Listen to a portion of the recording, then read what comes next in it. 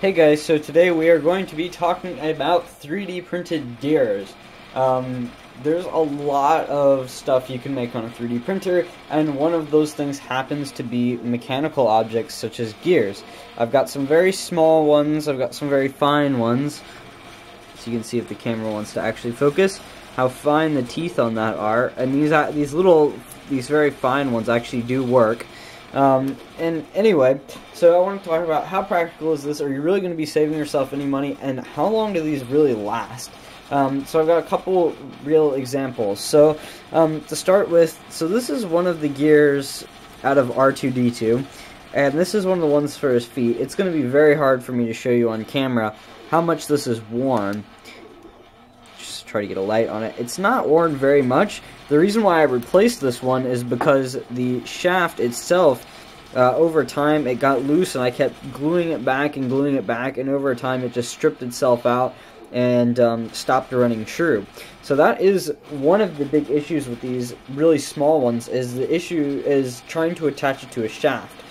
Usually you'd use a set screw, but since these are so small, you really can't get a set screw small enough to do so, and usually really small DC motors don't have a flat on their shaft. So really the only way of doing it, or at least what I've done, is roughed up the surface as much as I can with like 60 grit or 50 grit sandpaper, or maybe even a file, or just putting gouges in the motor shaft to try to give the glue someplace to grip, and then drilling the hole out in these, when I model the gear in the 3D modeling software, model it to where there's just a very small pilot hole, and then drill it out to quite a bit underneath the diameter of the motor shaft, put some sort of very heavy super glue on there, and then force it onto the motor with like vice grips or something like that.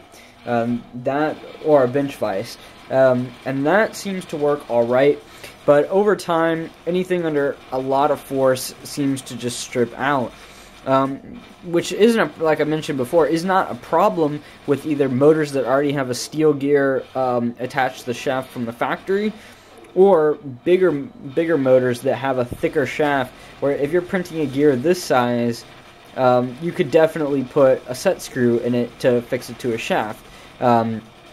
This particular one was just a project that I was working on, but anyway, this is pretty coarse teeth. This is printed in PETG. By the way, I found that either PETG or PLA seem to work just fine for this. All these black gears are PLA, and I can't really tell you that either one wears differently. I think the PETG may last a little bit longer and may be a better candidate, but really, if you're going to be buying a special filament for printing gears, probably something like nylon would do best. So this gear that I replaced it with a PETG version, and it's one of the gears in R2-D2's foot, as you can see right there.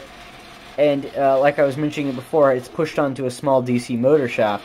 So we'll have to see how much that wears down.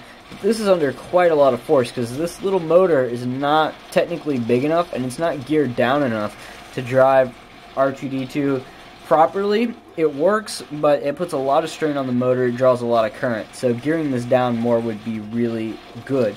So we'll have to see how that wears, but my personal opinion on the subject is that, yes, 3D printing gears is a great idea, and I definitely recommend that you do it, especially since these are so cheap.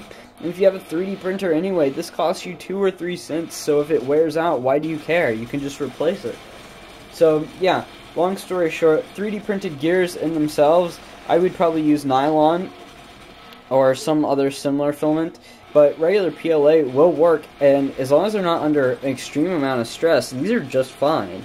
For most applications, you're probably going to be printing these for something like me, like an R2-D2 or like a model car or something like that. So to be honest, these are really just fine. So anyway, thank you guys so much for watching. Go 3D print some gears, and have a very nice day.